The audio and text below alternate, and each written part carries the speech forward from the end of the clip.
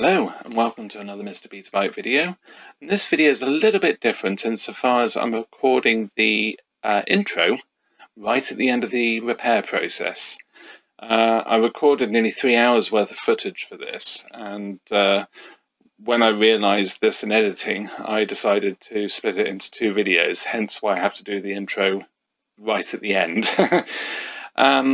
In the video that follows, I do mention issues I had with the RF out, insofar as I had to put the TV onto PAL BG.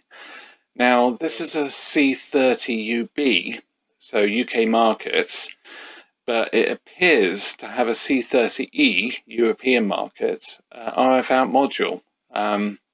So I will need to change that. I haven't done it yet. But for it to be correct for the UK market, it needs to have the correct RF out module. So yeah, it was just an added bit of fun, especially as I couldn't actually use the video out, as you'll find out in the video that follows. So yeah, it ended up being quite a heavily edited video, so apologies if it is a little bit disjointed. Yeah, it was just so frustrating because it was my own kit that was causing majority of the problems, not this machine. The actual repair went fairly well in the end. But I suppose that's the price you pay with old kit, and I do use the kit an awful lot, so it's wearing out. But everything is back working now, so future videos should be a bit smoother in that respect. But anyway, let's crack on. Okay, so let's crack on taking this apart. So, undo that first, slacking this off. Take off the front cover first of all, as well.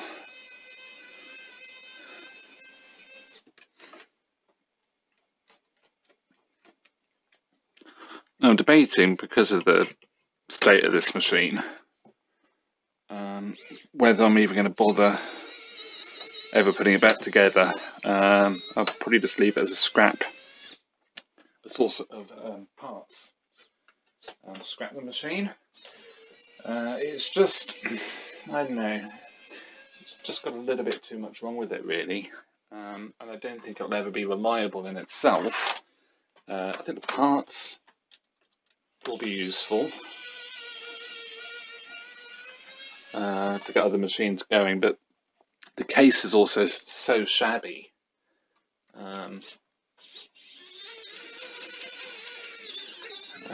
it's just lots of little things that just basically add up to it making sense. And of course, obviously, the problems with the capstan. And I don't, as such, have the parts to resolve that. I mean, this door as well. Let's put this back down.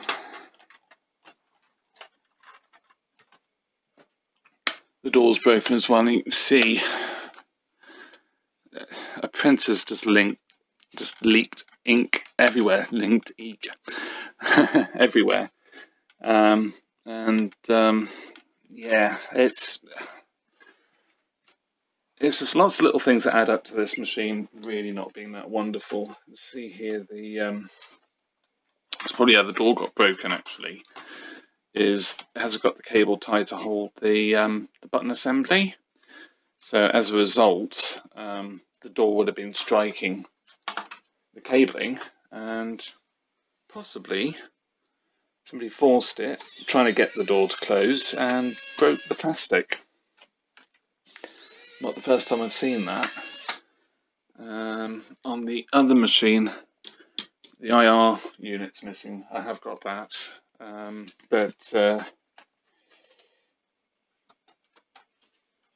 yeah, I'll see. Whichever one I come to first will be the one I... looks like the display might have gone a bit gassy as well. Not seen that before on a VFD. Not on a Sony, anyway.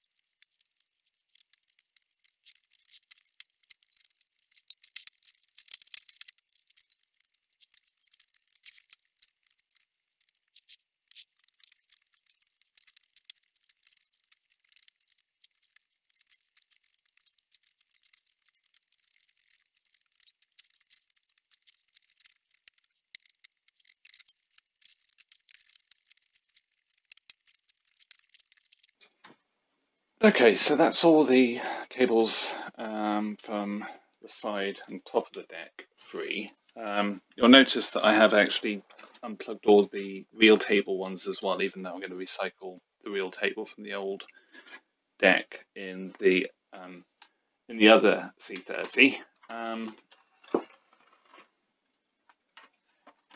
So just have to do under the deck, which is, I think, as simple as just, I don't want the deck to fall out, unplugging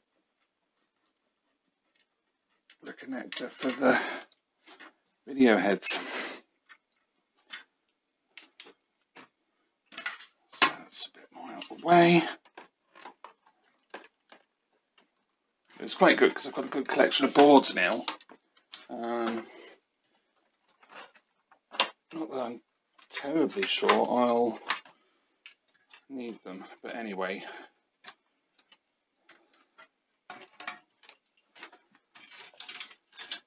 There we go. So there is a complete deck out of a C30, and it's not that bad.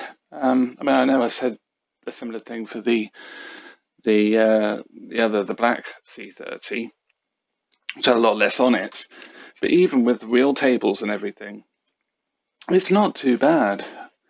I mean, like I say, obviously I'm going to be helped because basically all of these connectors are the ones I need, and these already connected with the old real table, so it's only those. It's not many. So yeah, so what I'll do now is I'll do this off camera. I'm going to give this a good clean. It doesn't look too bad. The drum's fairly shiny, but it doesn't look too bad. But I've got other drums, I've got other heads, so you know, if worse comes to worse, we can put replacement heads on. It is very dirty. Right, so I'll get and do that now. Another top tip while I think about it, if you need to get the clock assembly out whole, you can actually do it really, really quickly by undoing these two screws and just lifting the whole assembly up. Only reason I thought of that is I need to get this out, the IR, and you can't actually, even if you undo the screw, or you undo the screw for it, you can't slide it out until you remove the clock. So yeah. So there we have it, all taken apart. There's the whole chassis there, and then the boards. Obviously, I've yeah, there's one missing. That's the servo one, because I need to just put the transistor back in that. So it's at least complete. I think that's where the fault is. Could be on the signal board as well, but yeah, and power supply as well. So that's all done. Taken the feet off. So they're always very useful to have. They're the right feet for Sony's, so always particularly critical on the HF100, and I suppose the 950 as well, because that's got underneath ventilation. So yeah, I've also got this bit as well, which I'll keep. Those I won't keep. And yeah, so let's crack on. Okay, so I've got the deck ready to go, and I have given it a clean. Not that you really know it, but it is clean. There's some rust on it as well, but I'm not going to worry too much about that, not at this stage anyway. Probably before it's finally good to go, I will just treat this rust before I put the front loading system on. So the first thing I need to do is carefully tip this over and remove the old reel tables. So, because we're using the ones from the other machine, as they look in very good condition actually. And I half expect the plastics underneath to break doing this. Down here. I was going to suggest this one in the corner is the one that usually breaks, but to be honest, any of them are liable to just snap off the metal chassis as it goes, well, the metal pressing. So there we go. So reducing the wire count as well, which is always nice. Actually, this doesn't look too bad either. There is possibly some more excessive wear. And it's dustier as well, so these probably won't be as reliable, but yeah, it's all good.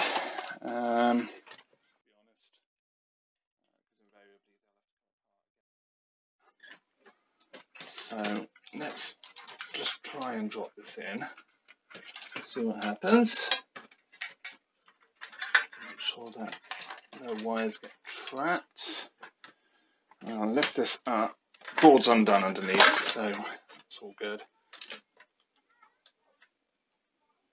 And back tension arm.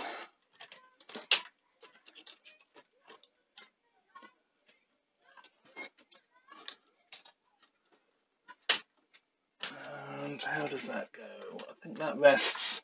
There's two little metal portions that come out here and here, which you probably can't see on the camera. Because I didn't plan that very well. But it looks like the deck rests on those. Yes, it does. So I'm going to put the screw in the front. It should be a black screw. If it isn't, that's what's going in. I need to line this up again, I've moved it.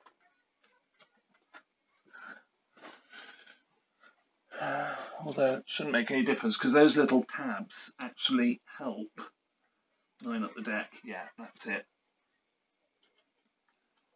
Properly, so it sits correctly. Is that going to go in? Probably not.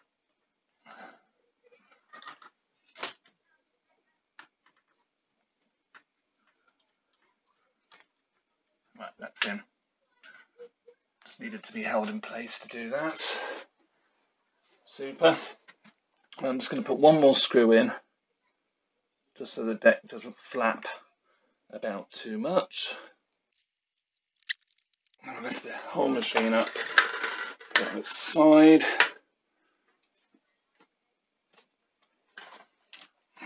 Okay, so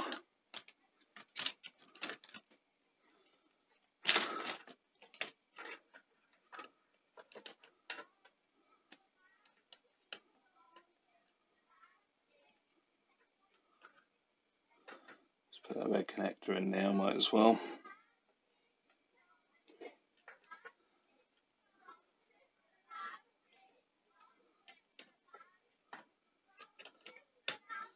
Very more difficult than it should be.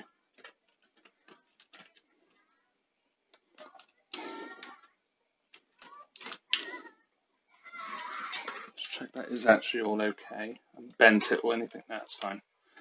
I just wasn't aiming very well. And I'm just going to put some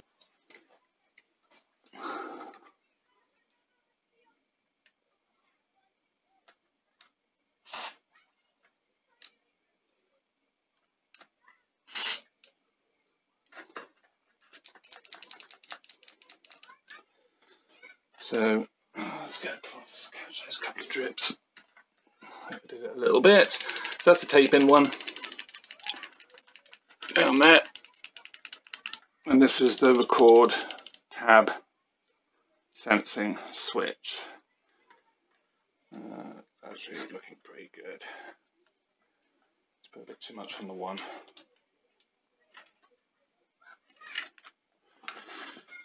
Okay, lovely. Everything else about this is good. Motor feels good, excellent. So,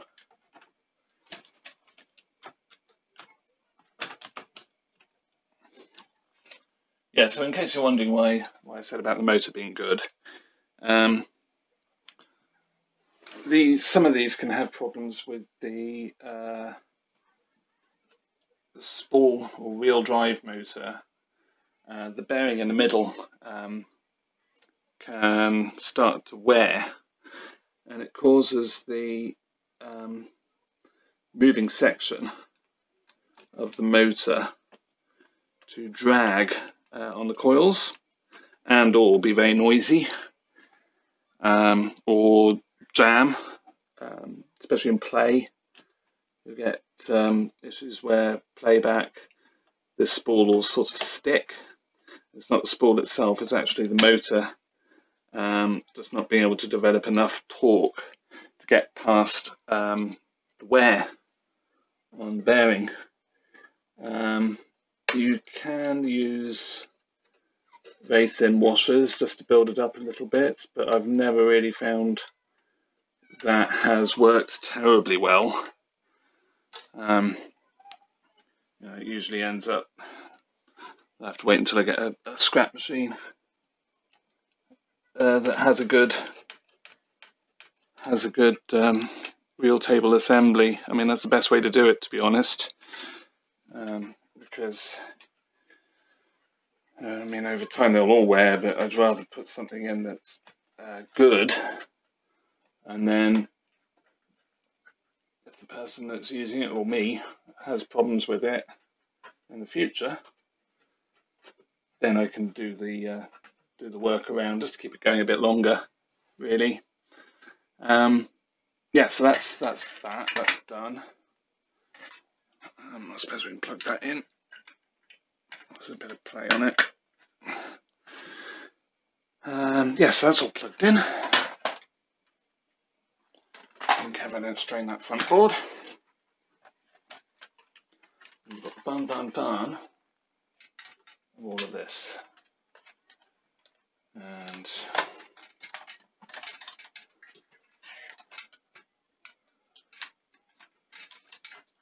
all needs to go through the cable management as well. I believe that one goes through that one.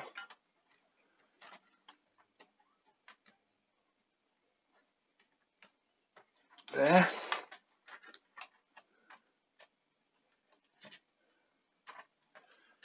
I'm not too sure where it goes, but we'll sort that as we go along.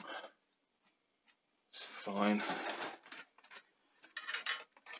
Now, I was tempted to remove this board, but although Sony are really, really good with having unique connectors for each board, they don't always have unique connectors across boards. So I don't want to unplug them and find that I'm plugging in the wrong connector onto the wrong board, or the right connector onto the wrong board. So just got to be a bit mindful of that.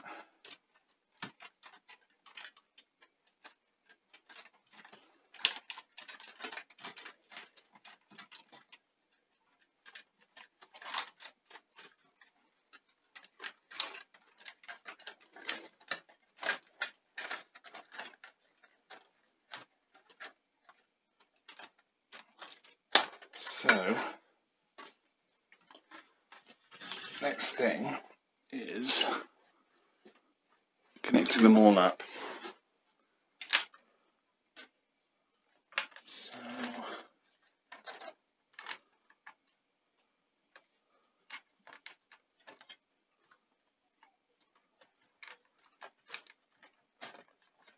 So red 2-pin at the back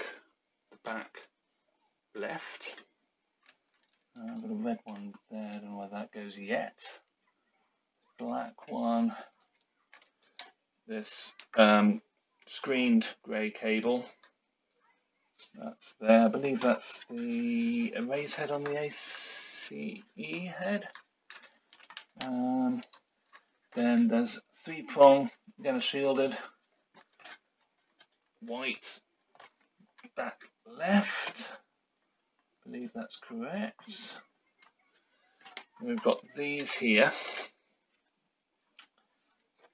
So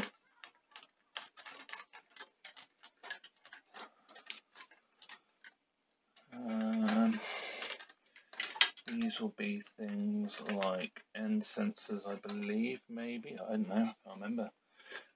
So that, can't remember what that is.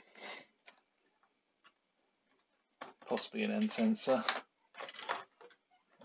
4-pin there, it's 4-pin red. 4-pin red goes front middle. That needs to go around there to the, so on the left hand side there's some cable management, so it goes in there.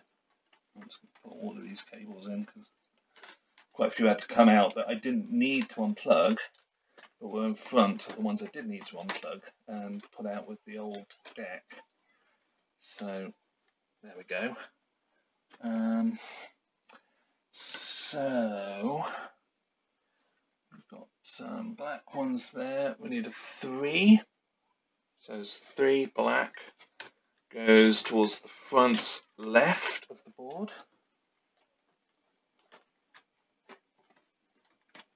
Like so. And we've got 2 more reds there. Got a white. So this white 4-pin plug with the long lead. This long lead actually enables you, I think it's for the capstan motor, enables you to pull it right out. There's enough flexibility there to leave it connected and have it pulled out, which is quite handy sometimes. I was trying to get that in the cable management, but it's getting pretty full in there now.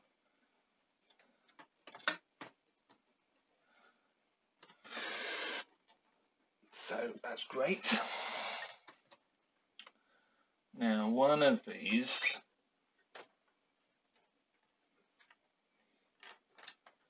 goes up to here, and I think it is that one, because that one's 4, this one's a 5-pin, and this is a 5-pin plug, so that makes sense for the audio. It's the audio board at the back here. So we've got one left. You see, that could be that. Oh, hang on a second. I might be duplicating stuff. Right, I'm a Wally. If you look, these 2 connectors are identical, and these 2 connectors are identical. So what I've done is I've left the old cabling in from the old deck, and I've got the new cabling from the new deck. So what I need to do is find out which is the actual from the new deck. So that's good.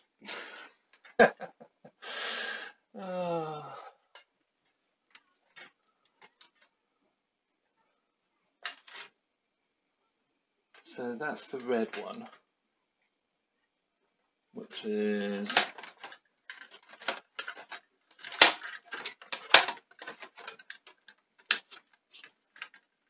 that one. Yeah, there we go. And then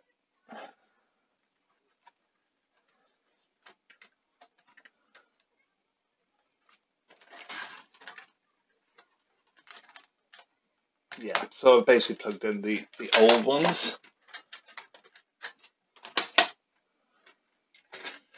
I didn't unplug the red one.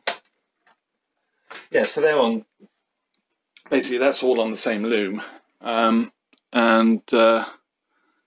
Yeah, you can see there that that's the deck end, and then you've got the 2 there, which I was spending ages trying to find out where they went, only to find that they actually went nowhere.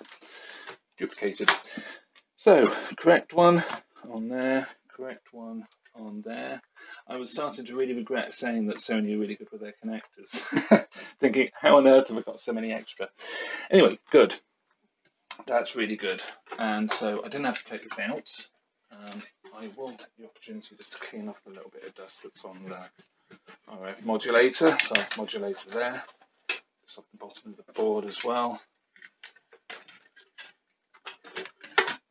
It is a pretty clean machine.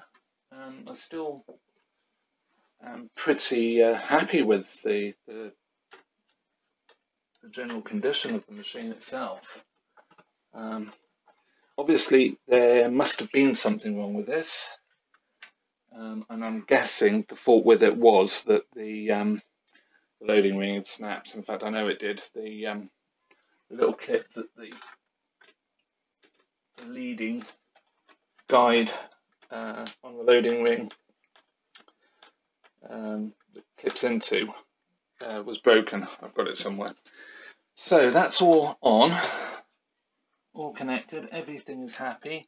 That's, I'm not sure where that goes, I can't remember. It's odd that it comes up and does that. Oh, of course, we know what that is. Front loading system. So yes, that makes sense. Does that want to go through there? Yes, it does. So it's fairly tidy. It's never going to win any awards, I don't think, but it's tidy. There, that's right. Super. Okay, so let's check the loading motor next. Do that. Undo. Oh gosh, that's tight. Now there was a little bit of a thing that the solenoid seemed a little bit lazy. So we'll see how that goes. I have given it a clean.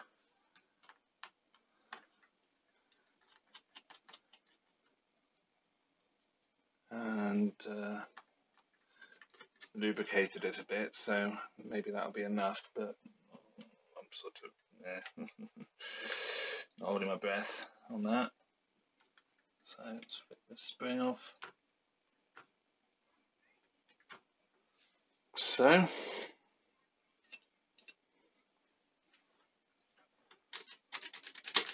it seems to move fine, so that's good. Then we need to get our clippers and snip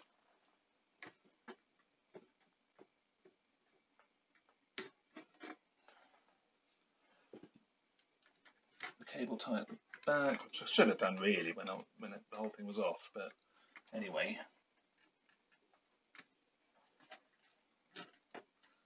Just give it a bit more slack. And the loading gear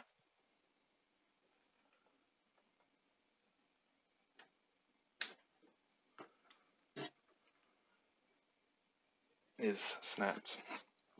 So yeah, how I used to get these undone was I'd splay apart the two plastic bits with my nails, hence why I do tend to have longer nails, because it's useful. And as I splay them apart, push down with my nails. The only problem with doing that is you end up with the bits of plastic pushing right up into under your nails, which is not nice. So I've found that the width of this screwdriver, I can tell you what that is.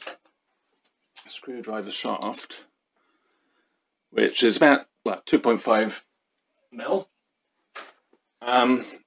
If you press that down on the top and just give it a bit more pressure, it pushes the lugs far enough apart to then push this through. And using just I'm using a spudger, but just something flat just to help it through. Once it starts moving, take this away, because obviously you don't want to break the plastic lugs, but that's it. And that pulls off. So, you can see that, probably not. There is a crack.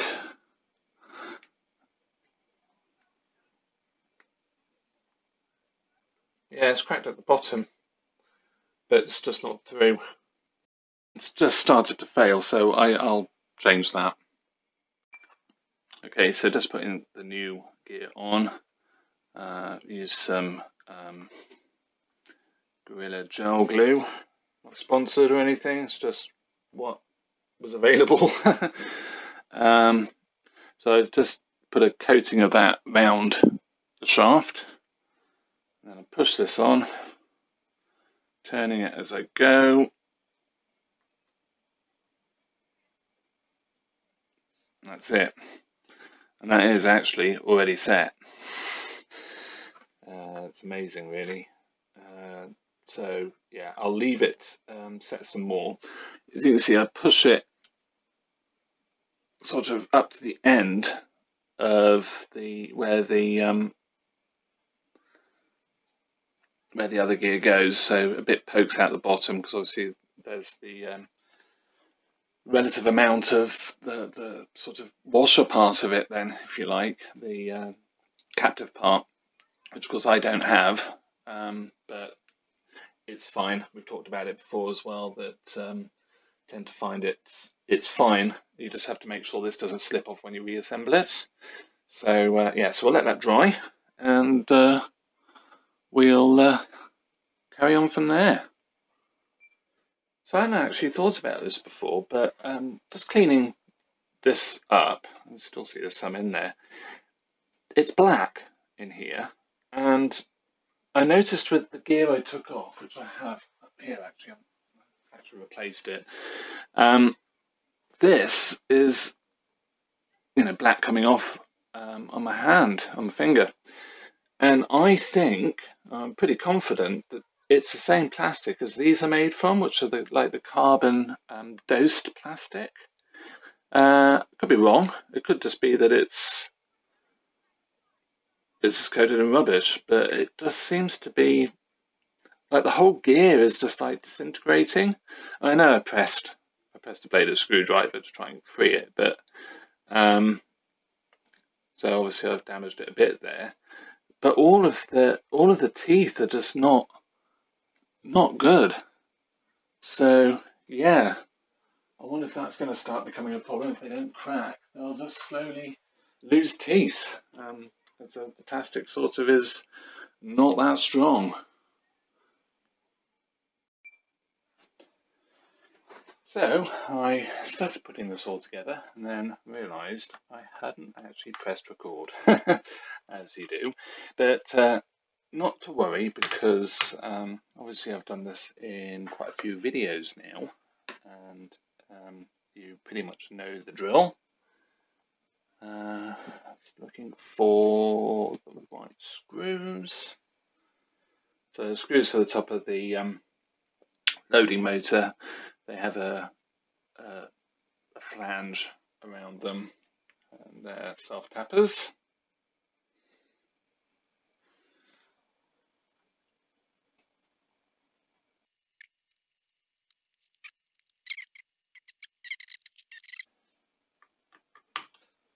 So all good. And a little bit of plastic goes behind the little rod that comes up through the solenoid there. So that's magic. Super. So I have two front loading systems, which both look good, which is nice. I'm going to put the original one for this deck on.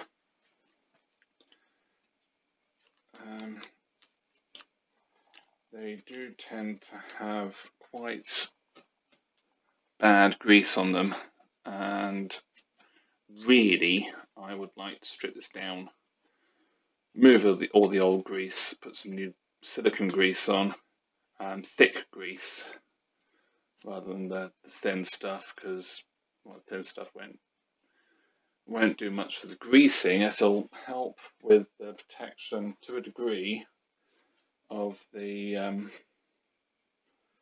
plastics. It does creep, you have to be aware of that, that it will sort of start to get in the way. I use, as one of my silicone lubricants, I use the WD-40 high performance silicone lubricants. I may well, if I think to do it, put a link to this for Amazon. It's not that expensive. I mean, I bought this from Aldi actually.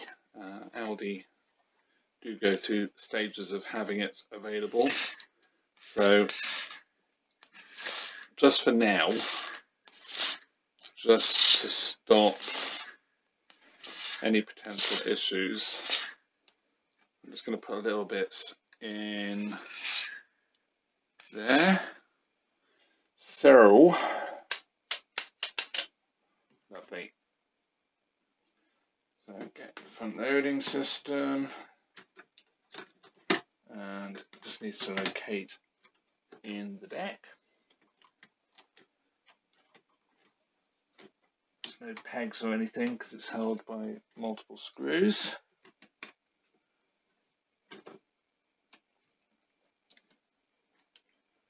So, not like those VHS decks where you sort of lock the front in and then put the screws in here. A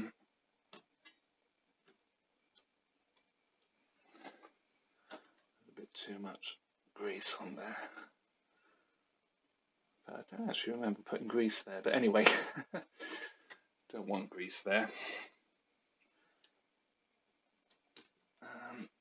Let's put these screws in first. Tension it up, don't tighten that screw too much because you don't want to crack the plastic. And then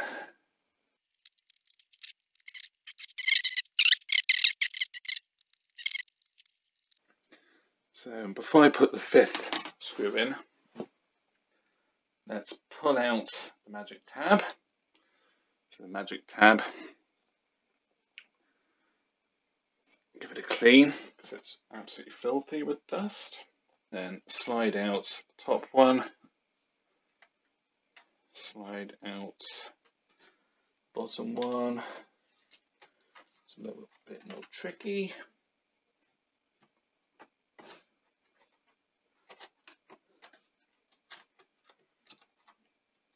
There we go. I'll give those a clean, but let's just clean in here. Another screw. I've got a whole collection of screws off screen because I stripped down the other machine and totally stripped it down to nothing. I have a good collection of these little Sony screws now. I've actually stripped down in total in the last sort of 18 months or so about 3 machines, 3 Sonys. I have also stripped down the barn find machine that was featured in a previous video. So that's actually gone. Well, I say I've stripped it down. I haven't. I passed that on to somebody who needed a machine for parts. That machine was good. It was actually working pretty well in the end, despite the fact that it was pretty ropey. Front panel buttons, they are actually all good, or seem to be, and we'll test it.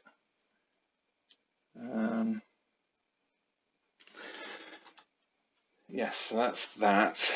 Then we have to put the remote sensor in. So that goes here. So utilising our trick with the clock, i.e. taking the whole clock module out in one go, I think we'll be able to do this. I might have to take this board off again, but hopefully not. That's looking hopeful. And the connector for that is here.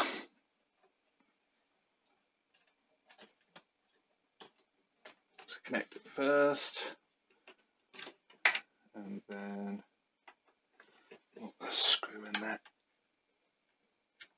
The original screw was screwed back in by the previous owner.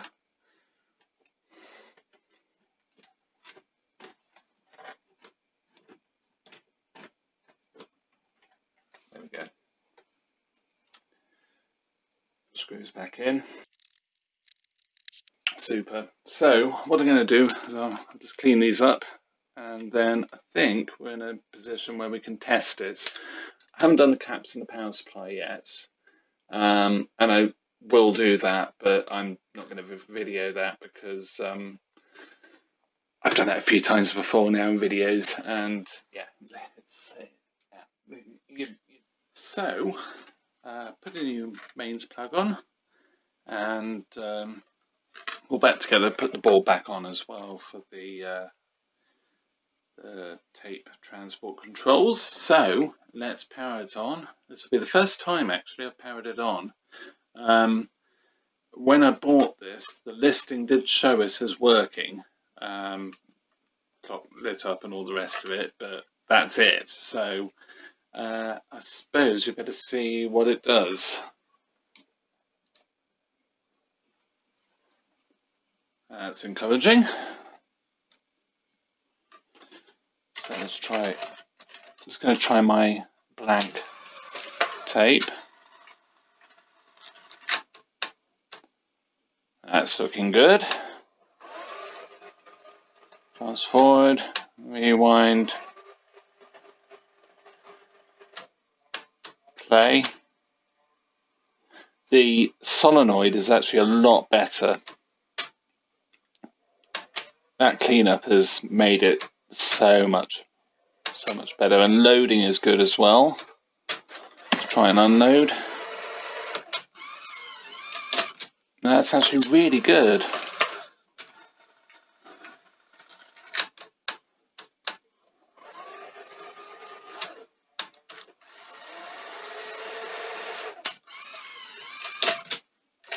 Wow, I'm actually quite surprised how good that is. Okay, so let's try an actual tape. So Kodak cassettes. So you can obviously hear the additional load the tape makes. To get that. So just cycle between clock counter. So that's good. So time to look for a picture, see what it's actually like. So let's get this power supply out.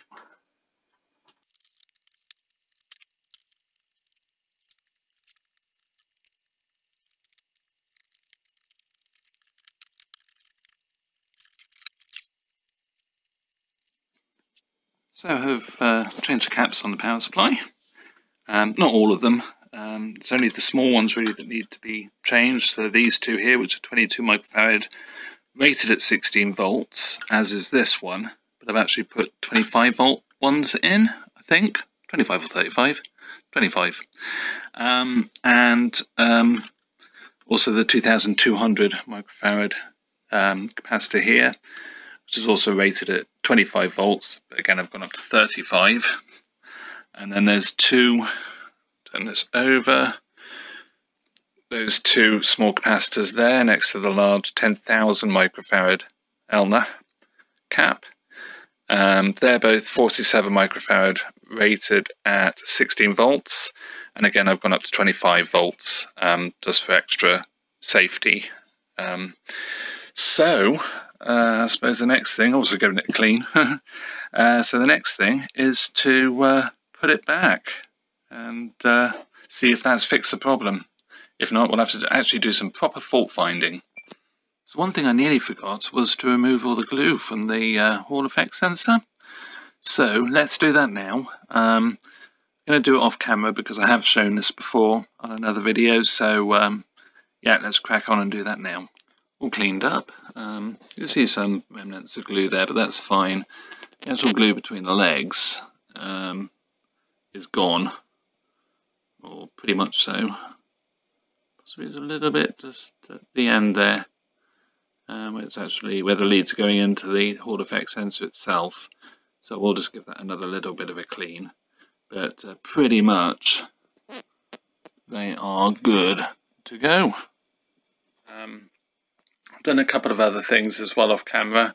So I've put the wire links on the output connectors for extra strength, and also cleaned the connectors plus the RF, a bit more of a dust out as well, and yeah, just generally a bit of housekeeping, just made it nice.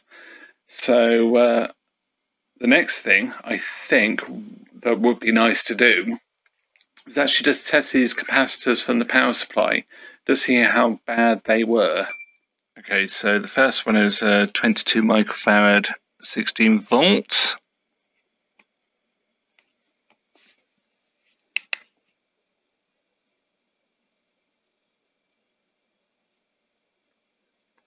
Oh, wow, that is bad. 22 microfarad, 16 volts. Oh, doesn't even recognize it. Let's try again.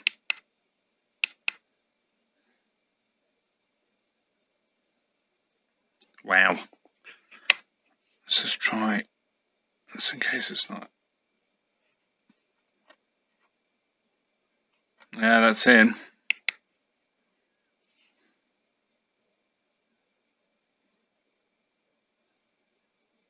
Oh, wow. Not good. So next, 22 microfarad, 16 volts.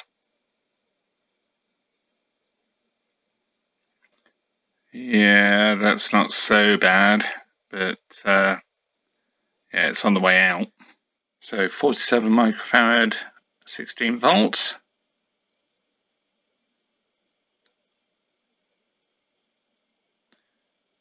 Yeah, that's not happy either, really, is it? I mean, it's not bad, it's fine, but yeah, it's probably on the way out. 47 microfarad, 16 volts, second one.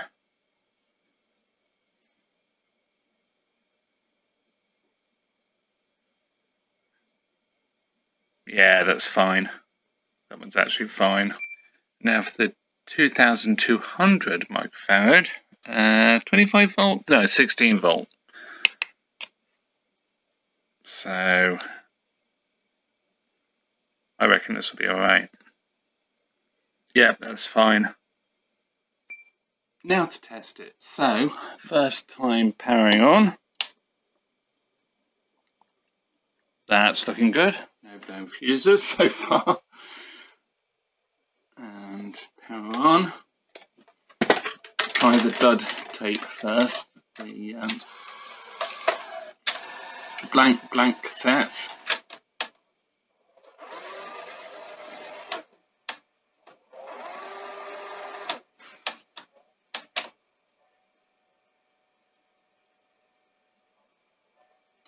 So it does still sound as if we've got a servo issue.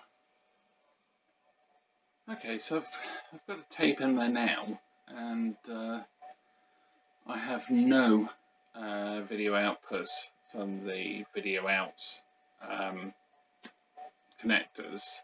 So let's see what we have on RF outs. We should still be tuned in. So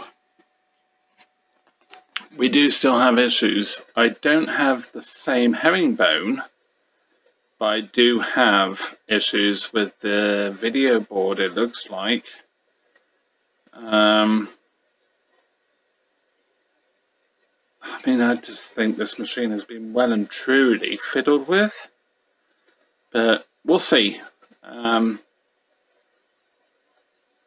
It just seems really odd that I've got so many faults with this machine. So, interesting. So all sorted. Yeah. Embarrassingly, the issue with the RF out was down to me not selecting BG rather than I for the RF input for the tuning on the TV. I keep forgetting that it does default to I, and of course that causes all sorts of problems with RF. The video out, that works fine. Again, I had a problem with my switch box. It's funny how these things always come at once. So yeah, so I need to fix that, but I have got it going. I've found that by putting the switch, the input-output switch, sort of halfway, it does work, so it's fine. But how annoying. Let's just give it some sound.